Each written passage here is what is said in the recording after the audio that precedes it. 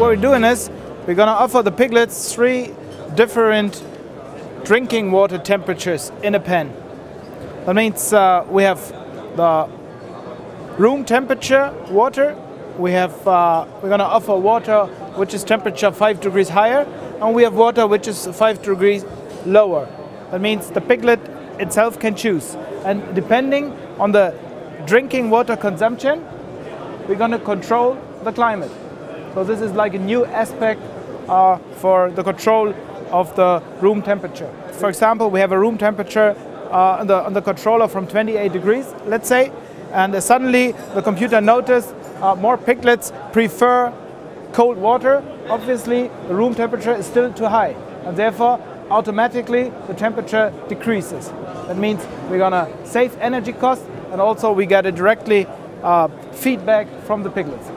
We need to ensure that the 3 drinking water temperatures are really 5 degrees lower and 5 degrees higher than the room temperature. And to ensure this, inside this box we have recirculation pumps which are heating and cooling down continuously, and also the drinking water will be continuously pumped around, because otherwise if there is no drinking water consumption within a certain time, of course all temperatures would be the same and then the system wouldn't work.